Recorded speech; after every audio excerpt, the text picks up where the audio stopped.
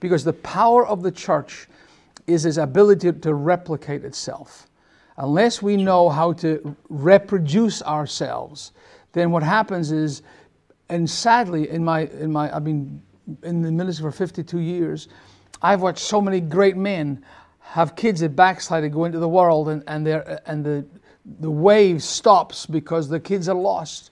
And it's transferring that from generation to generation that allows us to be successful as the church of the Lord Jesus.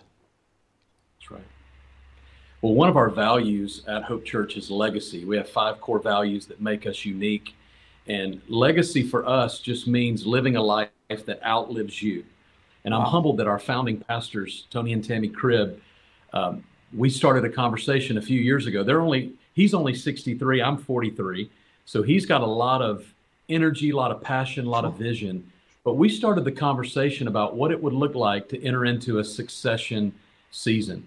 He really sensed that there was a crisis coming to the church in America, and it was a succession crisis, that the baton wasn't being handed to the next generation like Moses did with Joshua and so on and so forth. Yes. And he's still involved in the ministry as an apostolic leader. He teaches on Sunday with me at various campuses, but he's really stepping into a role of helping other pastors work through what it looks like to set the next generation up to lead the church in the future. And I'm just so humbled to be a part of it.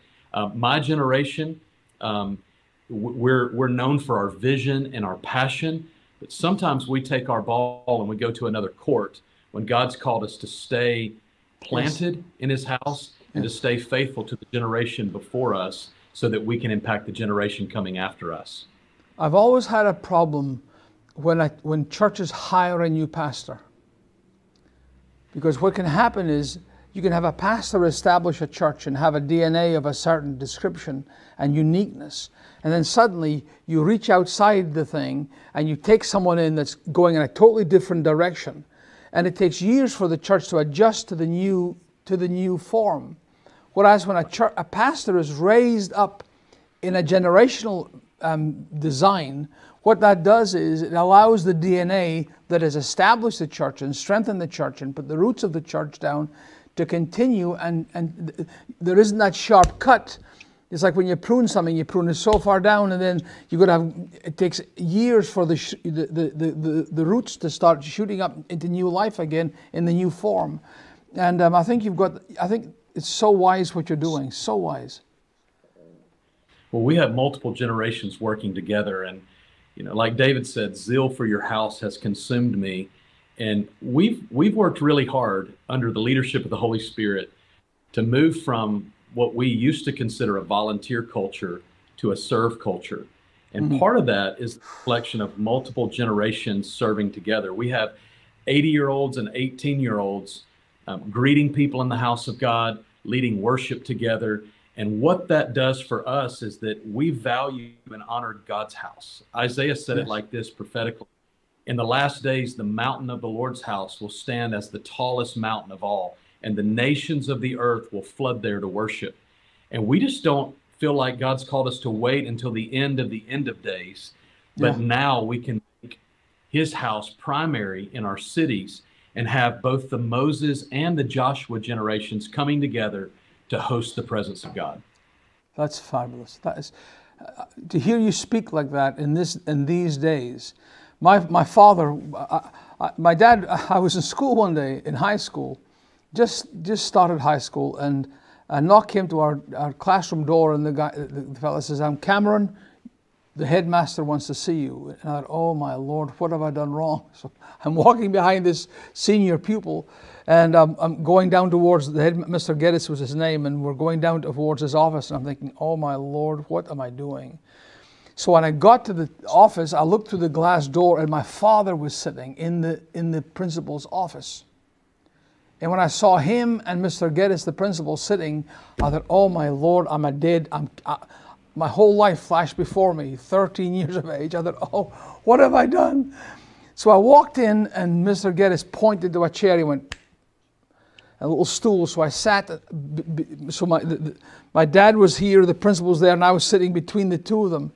And they began a restart of the conversation that they were having. And my father says, well, Mr. Geddes, I just feel that my son would be served better by traveling with me and learning the ministry than being here in your school. And Mr. Geddes looked at me and he pointed, he says, this will never be anything. He will never amount to anything. And my dad took me out of school to come to America to sing while he preached. And from day one, he put in me the DNA that when the time came to transition from his generation to my generation, I had gone through every circumstance with him. I looked over his shoulder. I learned how to conduct ministry, how to conduct yourself, how to be in ministry. And when it happened, there was bumps and hiccups and terror moments that we went through. But the DNA that had been planted in me by my father made it a much easier transfer of generational ministry. If he just said to me, okay, now it's your turn, I don't know if I could have done it. And then to have someone like yourself I think you're 8 years in the church before this transition, is that correct? Is that my memory? That's right. So 8 years I was there serving as an associate pastor. I was called lead pastor. When he said, I want you to come be our lead pastor, I said, well, where I come from, lead pastor means senior pastor. But he was the senior pastor, and I led the staff and helped lead under his leadership the launching of our Simpsonville campus. And he just quickly pulled me in to leadership. He shared his spheres of influence with me. He pulled me into the pulpit.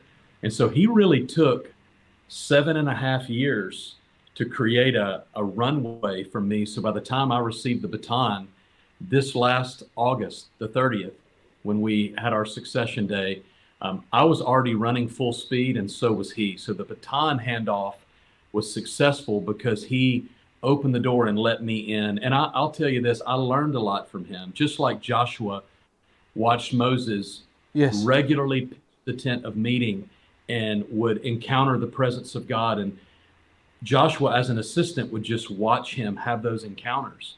Yes.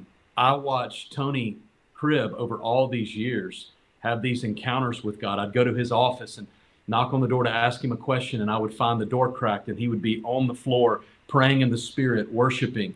Wow. And I knew right then that I was receiving something that wasn't built by human hands, but this was a submission to the presence of God, the house of God. And so subsequently, there was like a fear of God on me that I didn't want to mess this up. God had been building something for 3 generations, and I didn't want to come in and try to polish it, because we really sense that God is in a season of not replacing churches, but the churches that used to be shiny, that garnered attention from cities and nations, are now going to be replaced by the attention of God looking at the weighty churches. Wow. And so regardless of size, God's looking for a house that will host his presence. And I'm telling you, I got into ministry during the exponential church growth movement. There's a lot of great things with that movement, but one thing I've noticed is that you can build a mega church in these days without the Holy Spirit. If you do things just right, you have a certain level of excellence. But unless God builds the house, those who labor in vain. And for 35 years, our mission has been surrounded by the presence of God. The centerpiece of our house is Jesus and the movement and work of the Holy Spirit. And so I just realized the legacy for me was going to be easy. If I kept my heart right, I stayed in a posture of honor, and I hosted his presence as the primary function of our movement.